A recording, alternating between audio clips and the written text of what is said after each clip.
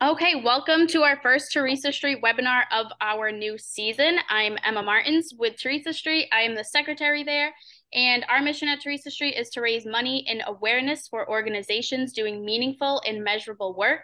I'm so excited to be sitting down with you guys again. Thank you so much for joining us for our second annual 5K. Last year was such a blast and so much success, so I can't wait for this year. Please, let's start by introducing yourselves. All right, I'll start. I am Ashley Kocur-Pierpont. I am a special education teacher at the high school. My name is John Breault. I'm the lead teacher special ed at Dartmouth High, and Ashley and I are both involved with our unified sports programs at the high school.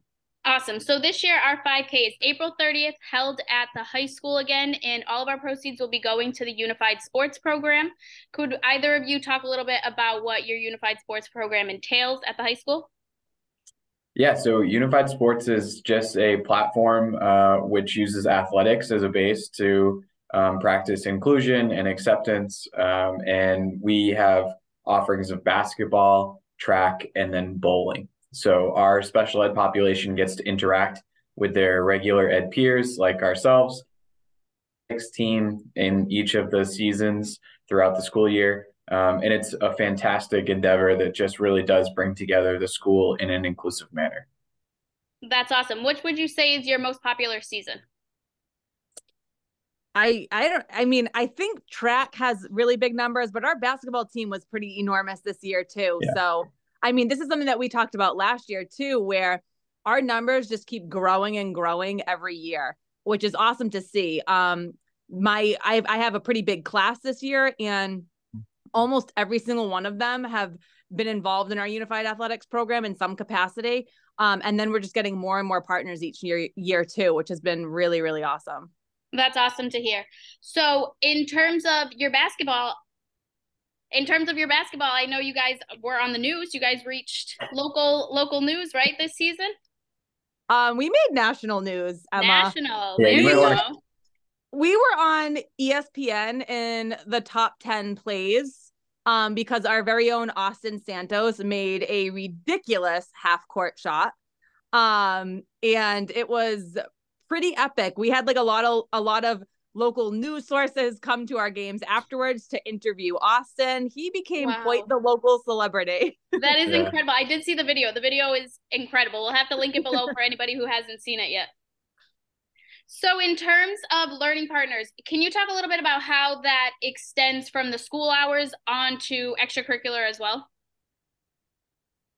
Yeah, so with Ashley's class, all of her kids throughout the school building during normal school day, and they have peers that accompany them for a lot of classes. So they're called learning partners. And then when it comes to unified sports, those learning partners, many of them have had experiences that they've enjoyed in Ashley's classroom or with those students, and they've made connections, and they're looking for something else. They want that extra piece that goes, like you said, outside of the school day. And unified sports is a great opportunity for them because they can be a peer partner or a mentor for some of those students in Ashley's classroom. And again, it's like we offer track and basketball and bowling. So there are plenty of opportunities for those kids to take the engaging experiences that they've had during the school day and then build something else meaningful outside of school too. Yeah, that's really special. I know that when I was in high school, I was a learning partner and I never got to do the unified sports, but some of my best friends did. And they still to this day are going back and helping out at track meets and stuff like that. So it's really, really impactful. In terms of your unified sports program, can you talk about who you guys compete against, how other neighboring towns are growing, if you're helping out in that aspect? Yeah, we were really lucky that when Unified was first brought up from the state level 8 or 9 years ago now, we were kind of like a pilot school in our area. So we've kind of been that first school along with a couple others like Somerset and Seekonk. And around us now, we've been able to grow and kind of see the umbrella of unified schools just grow and increase. So we're so excited this year that Theresa Street, along with us, are going to partner with the New Bedford Unified program. We've had such great connections with New Bedford in the past, even way beyond 10 years ago when unified really wasn't a thing. Our Special Olympics teams competed with each other and against each other in certain sports or at events.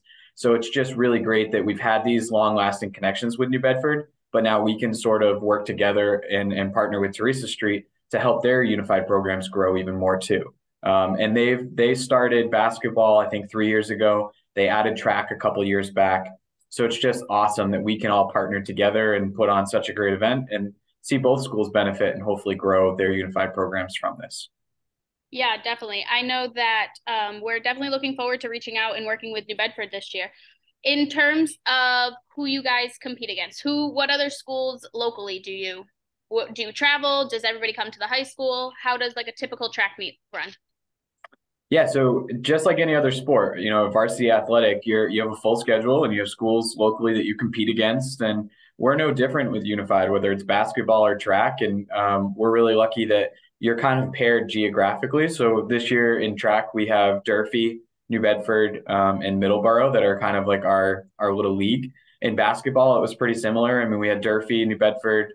We saw Fairhaven and Old Rochester at one point. So it's really cool just to see that, we started out with what was 3 or 4 schools in the South Coast with Unified 9 years ago, has now really become almost every school has some type of Unified offering, at least one season, which is great. And every year Dartmouth High hosts the Special Olympics, correct? Yes. Yeah. We host the school day games.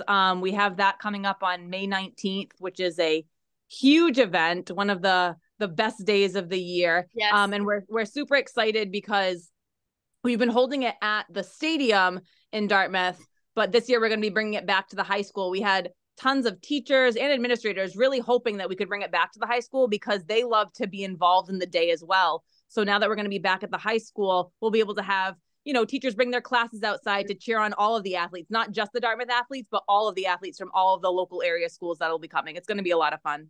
Yeah, I think that's really special, especially to expose the students to other sort of experiences throughout life. Even students who aren't necessarily your partners yet may end up joining because of the exposure. That's incredible. Definitely. So how has our partnership over the last year helped Unified Sports? I know last year we had a very successful 5K. The Unified Lap was a great success in the beginning and a lot of fun. So how have we been able to help you all? Yeah, this partnership has been incredible for our programs. I mean, it's given us a lot of flexibility to do a lot with our special ed population, not just for Unified. I mean, Mrs. KP and Mrs. Capello, Mr. Capello work really hard for a Thursday group. So this Thursday group has gone on for a really long time since I think KP and I were in school. But I went on Thursdays and when I was in middle school. So that was like, who knows how long. Yeah. I was going to say, I think my friends used to go like ice skating and you do different things during the day, right? Totally. Yep. So Capello will take them ice skating. They used to do karate at one point or another. This year, they just went on a field trip to Funzie. So, I mean, we've had now with the fundraising efforts from Theresa Street, we've not only been able to enhance some of our unified programmings with better equipment or, we're looking at new jerseys this year and things like that. And it's not that we wouldn't be able to afford them, but this partnership has really allowed us to kind of increase what we offer to our kids. And it's given us flexibility to do some things that, we might have been strapped for cash with doing, whether it's field trips or buses or just activities for these kids. And, we brought on Unified PE as a class because this has become so popular. And I think it's just great that we can use Theresa Street as a vehicle to spread what we're doing. And then vice versa, right? We're able to inform people in our school community of the great things that Theresa Street is doing. So collaboratively, it's been awesome. Fundraising wise, it's just incredible, the flexibility that it gives our programs. And then this year, I know behind the scenes with Theresa Street, we've been trying to say, okay, how can we grow this endeavor together, right? Through the 5K and being able to bring New Bedford in and hopefully having them as a partner now and seeing what they can use this money for their programs is so exciting. And I think in terms of not even just money aside, but like allowing the community, I know our 5K reached local newspapers. So allowing the community to see what our school system is doing in order to keep everything inclusive is really important. And I think that succeeded in doing that last year. And I'm looking forward to seeing how it continues, especially now that you guys are national news stars. So we'll look forward to that aspect. Can you talk a little bit about the support from your school systems? How are you guys feeling in terms of how the school helps you? Obviously, you guys get a lot of support, seeing how you're able to do what you're doing, and now you're adding classes into the daily schedules. Yeah. the support that we have from our like administration has been fantastic. You know, we have a new principal. Ross Tebow was fantastic. He was a huge supporter of sort of our special ed endeavors. But we have a unique perspective now because we have Mr. Ryan Shea, who is our new principal. He was a former special education teacher. He was also a former learning partner at Dartmouth High School, like myself, like John, like you, Emma. So it's really cool to sort of see it come full circle. So now that he is our principal, he's been a huge supporter of sort of all of those endeavors that we're taking on with the Special Olympics, with this 5K, with the classes that we're creating. We're also in the process of creating an 18 to 22 transition program within our high school. Typically, the students, once they graduated from my program, they would go into an outplacement. We're now working on creating a program within our district, within our building, to sort of foster that transition from high school into adulthood. So it's another thing, like you said, the importance of community. Creating this transition program is going to be huge for our community because our students are going to be going out into the community, whether they're doing job coaching or job shadowing or getting paid employment. So yeah, we have been very fortunate with the support that we've gotten from our administration. That's incredible. I know that Mr. Shea has been really supportive thus far in our planning of the 5K, which has helped us to be able to push it to a next level. So we're really hoping to get the community out there to enjoy such an incredible day. In terms of what you guys are looking forward to with the growth of unified sports and your Special Olympics coming back to the high school, can you speak on a little bit about what you're most excited to see? I'm with Ashley. I'm so excited that we're back at the high school. COVID threw a few wrenches in our events, and we're really glad that we were able to pull something off in, you know, those couple of years where things really did look a lot different. But just being able to be back at the high school, we have 7 communities now that come to the Special Olympics School Day game. So it's a massive event. We're pushing just about 500 kids that will be able to celebrate that day. And so to be able to be back at the high school is so exciting for us because, like Ashley said, and you've lived it, Emma, it's such a community-based event that day. And to be able to be back and have that atmosphere, I cannot wait. Like, I'm counting down the days until May 19th. I guess I shouldn't say that I'm not excited for the 5K. I think this year we're going bigger and better. So I'm really excited to see what we can pull off. But I can't wait for the 19th. Yeah, I agree. I think that the Special Olympics Day school games are so incredible to watch. I know I got to work at my senior year, and it's just like nothing moves you more than seeing the kids so excited. Like you're not excited to go run your lap, but seeing them over the moon is like the best feeling ever.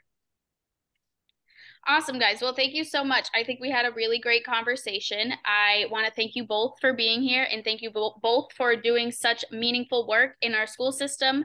As a fellow teacher, I know that it's not easy and every day is an uphill battle, but thank you all. You guys are incredible. Your programs are incredible. Like you said, Miss KP, I went through it and I loved every second of it. Still fond memories of playing the guitar with my partner, Michaela. So I am so thankful for you both, and I look forward to seeing and chatting with you at the 5K.